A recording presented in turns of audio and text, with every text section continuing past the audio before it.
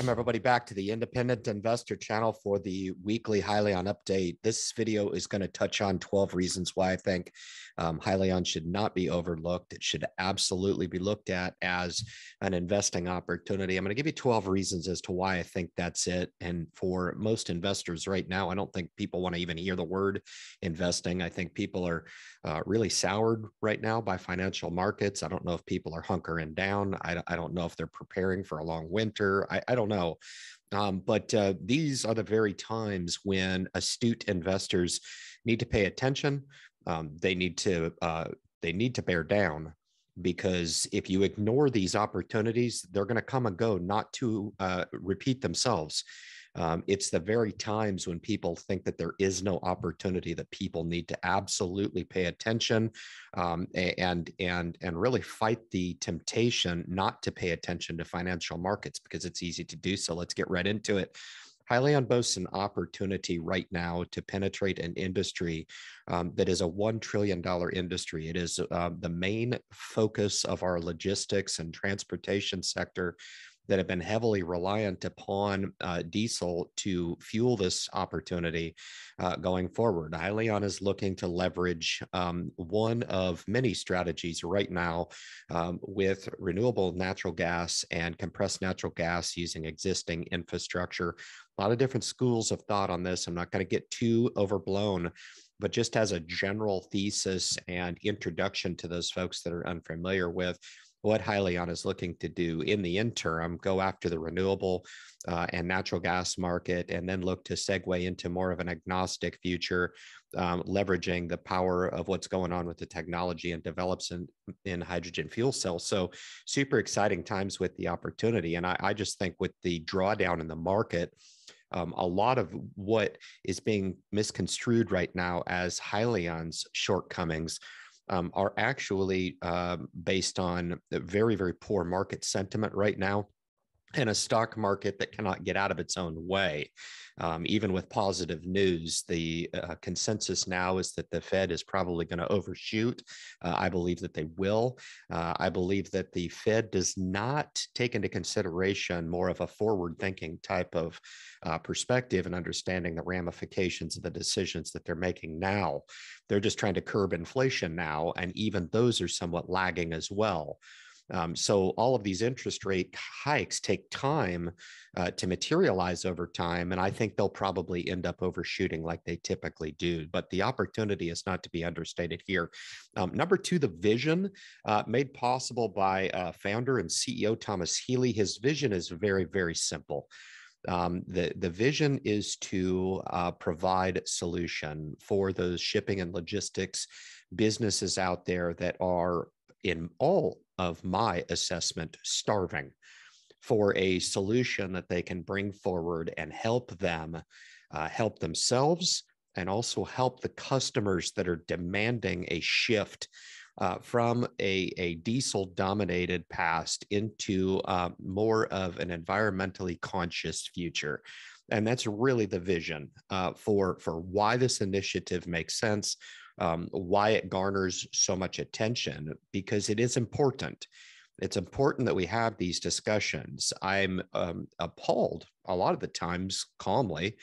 You might follow me on Twitter and think that I'm angry or that I'm disappointed or the like. That's not the case at all. I guess my disappointment more so is all of the naysayers that seemingly want to see this company not get ahead.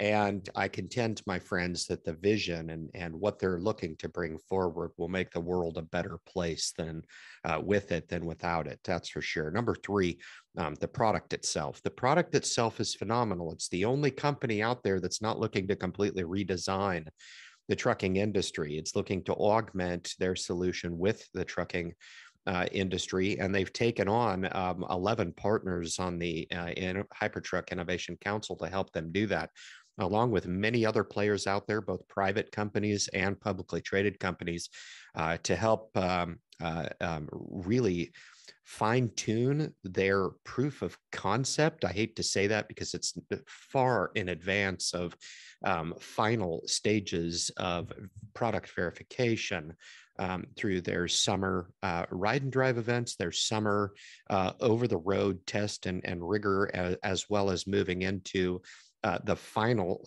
stages of what I think has been on ongoing winter validation for the product itself. But for those of you who don't know, a couple of different products that branch into multiple products with Hyliion, they are in the ground floor of this evolution. The company's only a couple of years old, which in retrospect is a drop in the bucket for a new company on what they could leverage with their product.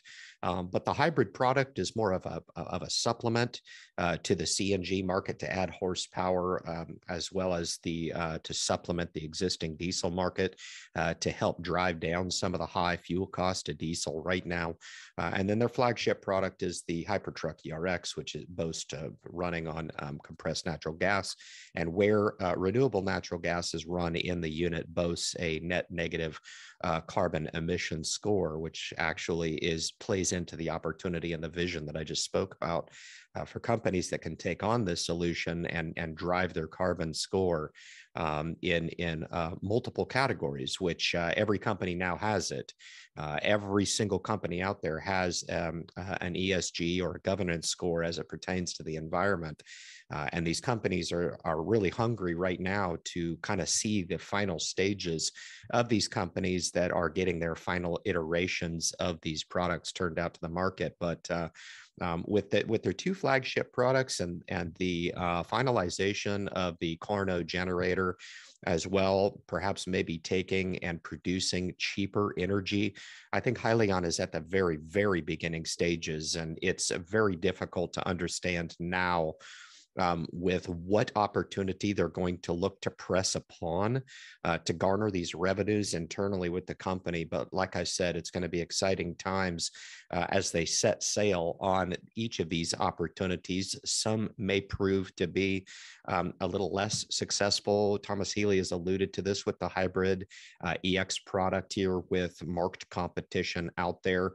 I think the market is big enough for everybody. So I'm not one to sit here and throw in the towel just yet to suggest that competition is going to come and drown out Hyliion. I don't see that happening, and I think it's a lot more premature to have those discussions rather than just focusing on the actual opportunity that they bring to bear. The timing I put in the positive category here for Hyliion. Look, guys, if you were looking to take an ownership stake in the stock, we're about 14 months away from the potential to start to realize deliveries for fleets. The poor market conditions right now is only giving Hyliion the ample time they need to proceed along their checklist to final iteration and product verification and certification, all very, very important milestones. They can't sell the product outright until they achieve those certifications, and they will. They've got plenty of players on board to help them achieve those certifications, and it is just a matter of time before Hyliion can actually align and hope for better days in the market, because there's so much headwind right now. There's very little companies right now. Even our largest, most beloved companies right now are falling off. Apple Computers, which always gets a nod in the marketplace, is also rolling off 20, 25% here. Every company in the market that I cover, I don't see any bright spots at all. They're all getting crushed, and Hyliion is no different. But if you actually look at the staying power of the stock over the last couple of months, just as of late, it's taken a slight nosedive. I'll talk about that a little bit here. But the timing here couldn't be better in hoping for better days down the line, because even if Hyliion were to throw it into sixth gear right now, I think a lot of the news, if any, that they could release now would probably fall on deaf ears and be consumed by what has been chalked up as a very negative sentiment here. And it's looking like it's going to persist through 2022 and into 2023. So why rush? Right? Why not get this thing right? And I think that's exactly what they're doing with the Hyliion team internally. The industry that they're looking to penetrate here is one of of interest to me. Look, if you want to be a commodities investor, fine. If you want to go and dabble in different industries out there, no problem. Make no mistake, guys, this is the trucking and logistics space. This is a part of the industrial market. I would put Hyliion with a niche of technology as well, with their proprietary software and onboard analytics and data crunching that they do for customers. Just another pocket of income stream that they could pursue as they take on some of this logistic support and move into a new era of what I think is going to be a lot more preventative maintenance in monitoring these systems as data comes in. And they're able to fine tune their maintenances to basically build a more efficient industry. So I think when we talk about it from an industry perspective and an opportunity perspective, it doesn't get any better than this. It's very, very difficult to see sometimes through the noise with a company like this that is brand new. It's still in the incubator. It's still it's still looking to get its footing, to grow its team and grow on multiple fronts here. And this will take multiple years to realize where I think that this vision will end up being. I think for the short term, I think to get it out of the dungeon would be probably a real give back and a win. And we always have to consider the possibility of that happening anytime. I think it's a dangerous game to be playing right now with trying to play this whole, calling where it's going to go. I stopped doing that a long, long time ago, not only with this company, but many others that I cover. It's just a futile effort. And I think our focus needs to be on those tried and true reasons as to why we either do or don't take a position in this company, because everything else is really just hot air and discussion at this point to either validate on one side or the other what decision that we've made to take an investment. The opportunity that I speak of with regard to the need for this product, we are in such need for this product. And I'm not going to get into whether or not I think global warming is a thing or not. I have my own personal beliefs about this. But why does it really matter? Why aren't we doing everything that we can possibly do as a people to do what we need to do to help the planet, right? So then you sit back and you say, is there a need for this product? Okay. Now, a lot of people will say that the only solution is hydrogen. I think that's an escape to thinking, because I think while we are waiting for hydrogen to come online, and I think that it's going to be a pivotal technology and a transformational one over the next 10 or 20 years, I'm of the camp that we can't wait. The hunger in the industry needs to be fed. And if we end up waiting too long, we're just going to end up prolonging the problem. Could we end up doing that with what I believe we are in right now with our current situation with the earth and how much objective we need or attention we need to be putting toward this front? No, I don't, because the technology is there now. I believe that we need to start to put some of these trucks into the rigor. Thomas Healy just of late talked about some of the failure rates of some of these new rigs, 𝑪𝑎𝑛𝓋𝑎 being subject to a big recall. Those things are to be expected and are normal. It's not really a knock on 𝑪𝑎𝑛𝓋𝑎. It's just it's an acknowledgement to how early on these companies are in the inception of providing solutions going forward. And there are going to be road bumps. There are going to be problems, and there are going to be problems that are unforeseen. There's no matter how much validation you can do to uncover all potential flaws in your design. But over time, we hope that once we put these in play, we can understand what works best, and draw that data off of there to really understand how we can supplement the need in the best and most efficient way that we can. Look, if Hyliion is not the best solution and it is not the best need, then no problem.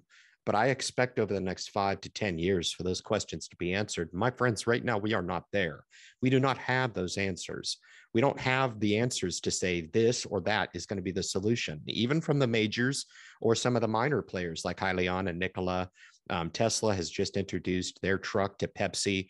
Nobody knows. nobody really knows right now enough to call a winner in the industry outside of the fact that all of these players right now in the space will be key contributors to the technology evolving over time, where we can start to make some real decisions about how it affects the bottom line for the industries that they serve. Hyliion has always taken a different business plan and approach. They run what is considered to be a business lean model. I found a lot of people online who find it convenient to suggest that Hyliion should sell trucks. I couldn't disagree more. I think that's an idiotic approach. I think the smart thing to do is do what Hyliion has always said that they were going to do, and that's focus on the area of the truck that needs to be improved upon and no more. It's one of the main bullish convictions that I have in the company. And at 500 million, this is small potatoes. The company stock has sunk into oblivion. It's non-existent anymore. But I think the splash that they're looking to make here with their business plan allows them to rest upon their large cash position and get it right. I think they can take this time. I think they can leverage relationships. Thomas Healy, just as of late, spoke about this when he was addressing their relationship with Penske.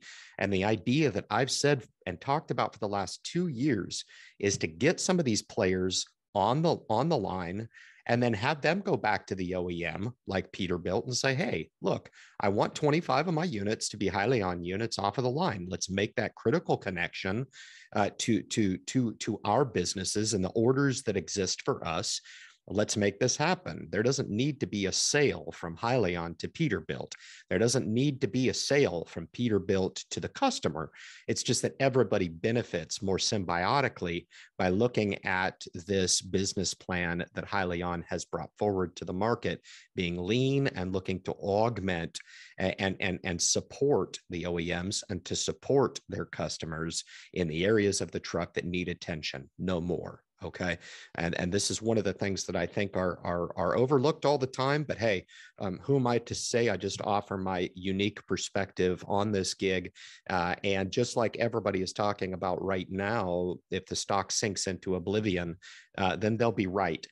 If they're not right, for the few of us that are actually continuing to share the story, believe in everything that I've just talked about. Look, guys, this is an early stage opportunity. It's early stage. And the greater the opportunity exists with the further retractment in the stock price. In other words, there's going to be opportunity for people to get in on this if it does end up realizing this vision for what I talk about for the future, which all the parts are in place. It's going to create even more of a deeper opportunity for those investors who really look at it and agree with me that Hyliion will make their mark. And having the business plan and the way that they do actually helps on that front. The stock price here, it hit all-time lows this week. And I think I felt like selling the stock. I really did. Just throw in the towel, right? Throwing in the towel on the stock right now is the biggest mistake that you can make. Remember when you invested in Hyliion at $10, $20, $30, $40, $50, even dare I say $60, okay, 60. You at that point were investing in the stock, not the company, okay? And 2 years removed of those high stock prices, we have an inverse in the company making extreme progress and legs and the stock actually retracting to levels where it is now disproportionately inverse to what it was before. Hype on the onset with the stock at $58 and the company just at the onset not having even near the orders that they boast right now. And now I think they need to do some work on solidifying some of those old orders that really have died on the vine as far as I'm concerned. I'm frustrated as well. But if we want to talk about bullish opportunity in the stock market, we need to look at companies like this that have just been thrown out with the bathwater, right? That have these opportunities in better and more conducive markets to really make a dent, to really start to solidify that order book, to really start to set the dominoes in motion with their innovation council, to really augment and really take a nice bite out of this huge addressable market that Hyliion is going after. And they don't need very much. Okay. They do not need very much to be self-sustaining. And once they're able to churn out 50 or $100 million in revenue, dare I say 150, which is going to put them into that profitability category. If they can't garner $50 million within the next 3 years, we're in trouble. And the project is for naught. I don't mean to be the bearer of reality, but Hyliion at some point is going to have to be self-sustaining. They can't continue to pay huge salaries, continue to hire on, continue to incur a cash burn of around $135 million per year to keep the lights on and keep the business running, and expect not to sell any product. They're expected to move out of 2022 with around $3 million of revenue. It's irrelevant and it is immaterial. It does not matter. What they're going to garner for 2023, I have no idea. I estimate that Thomas Healy will probably come out and throw another curveball and suggest that maybe they're going to up the yearly respected revenue projections to, I don't know, 5 million. Who knows? I mean, they need to start getting up into the $20-25 million category like right now. And we need to start seeing a massive ramp up, enough to where we can shift the sentiment in understanding that there's an articulatable demand over the product, which right now there is none. There is no articulatable demand over the product. Right now, these companies are placing orders of 10 Hypertrucks. That doesn't speak to the demand. That speaks merely to fleet interest into putting these few initial trucks into the rigor of over the road and testing them themselves. That's what it means to me. I don't look at it as a bad or good thing. I just look at it on the onset to suggest that it is what it is. And that is an initial order to start to draw some metrics off of what Hyliion brings to bear.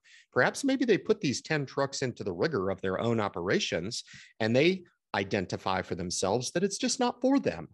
Maybe they identify that it's just not performing the way that Hyliion has projected that they are expected to perform too. And that's all fair. You can't expect that a company is going to step in and start placing 1,000 truck orders or big 250 truck orders on a fleet of 4,000. You can expect that they're revolving their fleet or expanding their fleet every single year at about a 25% clip. Out of that amount, if they're doing, let's say, 1,000 off of the OEM, how much of that is Hyliion going to potentially get? I would say that 10 to 20% is an absolutely phenomenal penetration rate. Absolutely phenomenal. And we're only talking 100 to 200 trucks at that point per fleet, per respective fleet to help augment that. If we start moving in that direction, where those orders start to move off of the 10 order block and into the 20, 25, 50, 100, dare I say 500 to 1,000 in the order book, then it's going to be game on. But until we get to that point, I think looking at the stock price here has to be looked at as an opportunity. If you're looking at stock the right way, the further it goes down, the more opportunity it becomes in a company that we have more conviction on now than we did on the onset. At least we've been provided all of that transparency now. Would you rather invest in Hyliion, the company now, or Hyliion, the company that we thought was 2 years ago based on the stock price? When you look at it that way, you tend to separate the two in your mind, and you really start to kind of see some clarity that I hope to share with the audience here in understanding my perspective of really separating the two. You're going to drive yourself batshit crazy if you don't, okay? Separate the two, understand what the company is going through right now, what those market pressures are, and where the company stands to be in 12 to 24 months. You're going to look at a lot more clear if you approach it that way. And I think you'll probably be better off in actually really seeing this for what it is. Okay. The next thing I want to talk about with regard to one of the bullish convictions on Hyliion is how it pertains to the overall stock market. There's some discussions right now, my friends, that it's going to take multiple years to pull ourselves out of this atrocious market that we've so quickly put ourselves in this tailspin. I think with the assistance of thousands and thousands of people who thought they needed to get into a bidding war on a home that they couldn't afford. And those prices now are just starting to roll off. High interest rates have put, well, let's just be fair, on the 30-year fixed mortgage, much less attractive by probably 5 times a factor, right? So is there going to be a rush of buying interest when markets, mortgage interests were low?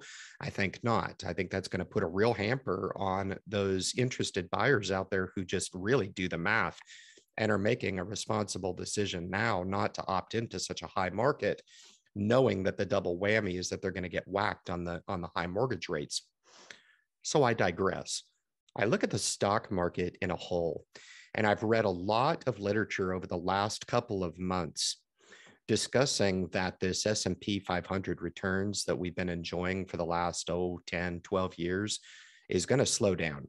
And it's going to slow down to such an anemic pace to suggest that outside of outpacing inflation and taking a step above what you can get from a nice bond rendering, 6% a year is going to be the clip on the S&P 500. And a lot of people didn't like it when I talked about 8 to 10% rates of return in the market. And you can get wealthy on those amounts. People are really going to be pissed when they hear me talk about over the next 5 to 10 years, we could have an overall average market of flatline to slightly positive. And that is expected to return maybe 6 to 8% on the S&P. Do I personally believe that? No, I don't. But there is some merit to the argument, okay, in that there's so much damage being done right now. Unless you're getting involved with the market now or owned the markets at the peak and are retracting in their portfolio values, it's going to take that much more to get back to that level before you can actually start to separate and realize some alpha in your portfolio. How does this relate to Hyliion? You think that the opportunity with Hyliion going forward over the next 5 to 10 years is going to render, let's just say, on an average of 6% a year? Now, this is speaking to you in the face of what has been a catastrophic downturn. Hyliion has done nothing but go down, nothing. And every single year that goes by, we cap the year-over-year losses on Hyliion and chalk it up and look to the next year for specific opportunity. As it compares to the overall market, wouldn't you consider the opportunity with Hyliion and being a little bit more opportunistic and where this company could potentially be in 5 to 10 years as it rests against the S&P? I don't know. But I will be rest assured, remembering when I talked about this S&P roll off at about 25% right now, which is an enormous wealth scrub in the market, and compare what you think as an opportunistic investor for everything that I've talked about in your market outlook. And yes, holding true on those S&P holdings, that's what I'm going to do. But the reason why Hyliion makes so much sense to me is I hold them in addition to a massive amount of wealth, at least for a small potato like me, right, in conjunction with those additional assets. Now, if I held them exclusively, or I held Hyliion exclusively, I'd be losing my marbles. A lot of people out there, I guess they do it. They own Hyliion exclusively, and they're just like, yeah, it'll inevitably turn around. Okay. Invest in hope and hope for better days. I'm with you. Okay. I'm standing tall with the community and expecting over the next 5 to 10 years for Hyliion to really start to materialize and render some of the value in all of these multiple fronts of investments that they've made, growing the company, coming public with ample funding, having access to additional funding, right? Selling enough trucks and providing enough spark and interest, or achieving enough in way of certification to generate enough churn of interest to say, hey, maybe we need to take another look. Maybe we need to take a second look at this company and really understand that maybe it shouldn't have been thrown out. Maybe we do need to understand that these guys can and do exactly what it is that they say they can. So I want you to think about it opportunistically. As an investor, you always have to look at being forward thinking and setting yourself up to benefit in multiple markets. This could be one of those things to where I set myself up and I don't benefit from it. But what I'm forecasting for markets going forward and the amount of damage that this has caused in investor sentiment here now, even for those investors that hold true and don't sell out, We may do what it is that we've always done in these recessive times and bear markets, is we've scared enough people off of markets to where they don't want to participate at all. They just say, to hell with it. I'm just going to earn my money. Okay. But to look at the opportunity, I think going forward is probably prudent at this point to look at the 12 reasons as to why you need to look at Hyliion here. Number 10 on the list is the specifications. Hyliion boasts on the bottom line, and I'm not, I could sit here and say hype, but I don't do that. But the specifications of this company are downright impressive, okay? 75% of all electric range will be one of their many iterations of their Hypertruck ERX, their flagship product. The fact that they can boast 1,000 road miles, okay, just speaks to what is needed in the industry, okay? And I think the Hypertruck is going to be for flat terrain, long haul across I-10, across I-84, right? It's going to be across those long runs where fuel efficiency and range are the key, as well as getting the appropriate benefits for environmental stewardship and governance, right? That's going to be key, all right? But when we talk about limiting downtime, bringing the charging station, this is what sets Hyliion apart, making them free of and independent of the grid. Again, one of my bullish themes as to why I think Hyliion is such a phenomenal idea. And it is. It's a phenomenal idea. I've never, ever once second guessed the idea behind Hyliion. The execution, sure, maybe there's roadblocks, maybe there's criticism there to be had on the company, but is it not fair to suggest that a company like Hyliion that is so new in its inception is going to incur challenges, is going to incur road bumps, right? It's unfair to hold them to an expectation of perfection, and they've been far from it.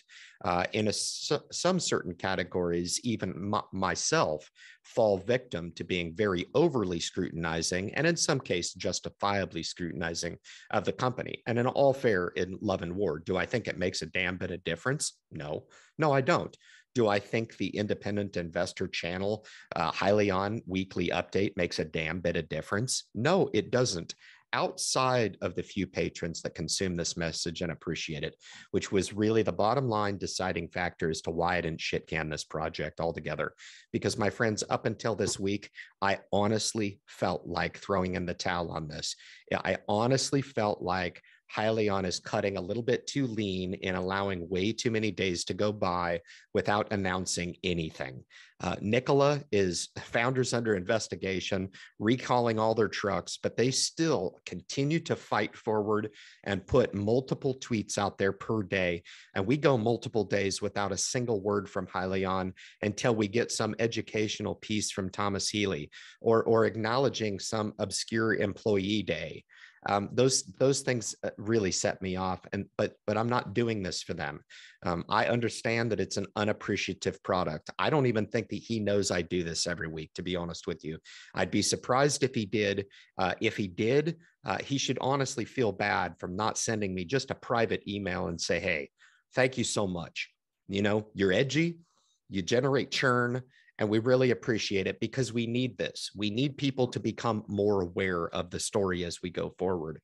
But when we look at the specifications of 80,000 payload, we look at the acceleration rate in diesel, we look at the hoteling, the driver experience. When we put all this together, the specifications just play into one of those many bullish lines of conviction that I would suggest people need to look at. Otherwise, they're going to really, really regret not looking at this company and saying, wow, why didn't I buy it when the company was free? The company's free right now. It's being valued at zero. There is no acknowledgement whatsoever to the orders on the books, no acknowledgement whatsoever on all of the multiple things that I see going on with this company. Remember, company up here and stock price down here, right? This inverse relationship now couldn't be any more extreme. And there's some schools of thought that suggest that it could go more extreme. I don't know that. I'm not in the business of projecting that a stock is going to go to $1 or $5. I'm not in that business. I'm into investing in companies, and Hyliion Holdings is an easy company to invest in. Stock, very, very difficult. It is not for the faint of heart. It is not for those untrained and highly disciplined investors with the ample risk tolerance to take this on. There's people right now that are saying certain things that would allude to the fact that they just did not have the stomach for this investment. No problem. I totally understand. This has been an absolute train wreck of a stock. Now, the company itself, by Thomas Healy's admission, the stock price right now isn't the focus. The stock price is not the focus right now. The focus right now is getting through these multiple catalysts over the next 14 months that will inevitably drive the stock price to where we can actually get some equilibrium between the company and the stock. But right now, the disconnect couldn't be any more real between the two. All right. The 11th item that I want to identify here with Hyliion as being a phenomenal investment now is the fuel of choice. Renewables has always been one of those things that I've looked at as just making sense. To take pollution and run it in a truck, and doing so at such a high level just makes sense. And I think companies understand that, and there are initiatives on all the fronts. And I think the initiatives that a lot of people talk about to suggest that it's just going to be hydrogen, they're dead wrong. They are dead wrong. The initiatives right now are trying to push forward the solutions on all fronts, and renewable natural gas will continue to be part of the discussion. It's not going to be as if, no, because I feel this way, we're just going to emit renewable natural gas. That's just not what the landscape is showing us. What the landscape is showing is that the industry as a whole, and the need right now, is to explore all options and to look to potentially exploit all options. Now, if you just can't physically use the infrastructure, it kind of makes that decision a no-brainer when we're talking about the availability of RNG on the open marketplace. But the fuel is one of those reasons to absolutely look at this company as being one of those companies that is going to emerge from the ashes here. And people are going to say, wow, I cannot believe I missed that opportunity when it was at $2.50 a share. The last thing I will mention to you guys, as far as me culminating this list of 12 things to look at when you're looking to take an investment position in this, or look to add this to your watch list and just follow the company from a story perspective. I'm just telling you what I'm doing. I'm buying the stock here. I bought 1,000 shares last week, and I'm going to carefully monitor the situation going forward, because I think we're being provided a freaking gift right now. This is a gift. The shares right now are as cheap as they can possibly be at even money of the company. It doesn't get any better. Could the stock go down? Yes, it could. But again, that is not my job. That is not my insistence in trying to call a bottom in a stock that has proved nothing over the last many months and years since coming inception, that it cannot find its own floor, because it just does not know how to price itself. There's too much disparity on the market interest, yes, but how little Hyliion is being perceived as garnering thus far in the marketplace. They have to bridge that gap. They have to. And until they're able to bridge that and start a little bit of churn and start a little bit of organic, not mechanical type of momentum, then Hyliion is going to continue to suffer. And this is my thesis for my frustration, is that Hyliion doesn't seem to understand the sense of urgency. I believe there's a sense of urgency. Hyliion is perceived that there is no sense of urgency. So what gives? I think they should start that now while they're still sitting on 500 million on the books of cash, instead of waiting until they're plumb dry and the stock is at 50 cents and saying, oh, okay, now we need to realize that perhaps maybe we need to do some things. I don't know, liquidate the company, pay shareholders back. This project is not going anywhere. Fleets are not interested. See, that's just a scenario that I think about, and I don't think is what's happening in reality. I think the behind the scenes is that Hyliion knows exactly how much interest is there, and they're willing to put full force into that effort. But until this 12th item comes into play, there's still a few things that need to fall in line. I mentioned the certifications from CARB and NHTSA. These are the EPA certifications for over-the-road transit. Trucking companies are not going to introduce those units until that they can reach those certifications in mass scale. They're not going to do that. Okay, right now they're in the test phase to making sure that they can run the units in their fleets and draw off those statistics about how efficient that they can be. But the last thing I will mention to you guys, and it gets forgotten all the time, and I think it's a real mistake in your investing thesis if you forget the fact that state and federal mandates are coming. They are coming. And these companies are working hard, so they are not surprised and they are not caught off guard. And dare I say, not subject to the government putting their big arm of the law in there and saying, even if you're not ready, we're going to force you to do this. No, no, no. Those mandates are out there where the OEMs have to produce a certain number of percentage of the fleet that's turned off. Therefore, the fleets also have a mandate to accept a certain percentage into their fleet. Don't you think that that drives some incentive to get those fleets, those units into those positions so they can start to draw the data? The data, they cannot be stuck back on their heels when these mandates take effect. I believe in 2025, the preparation has to happen now,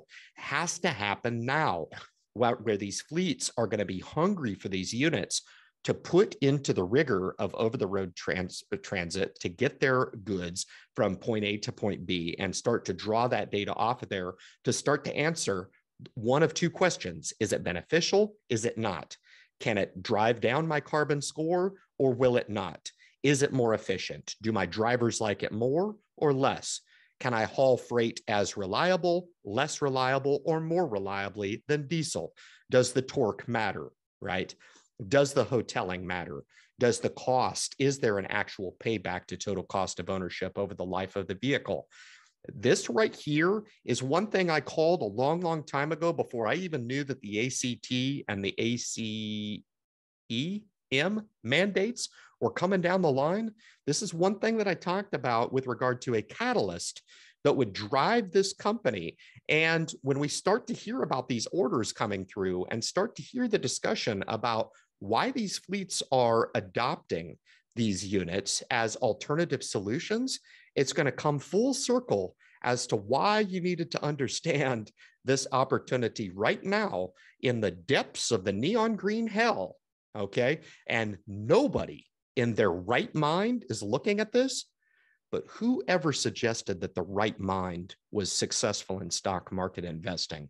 You got to be a little bit insano. All right. You got to be a little bit contrarian, and you have to have some instinct and you have to have some imagination as to understanding where a specific company is as it reflects to its stock price, if that's what you feel like you need to do, but more importantly, where it could potentially go into the future. Guys, I appreciate you tuning in to this weekly update on the Hyliion story. As it evolves, we'll continue to cover the story going forward, as it is one of the most important developing stories of our time right now.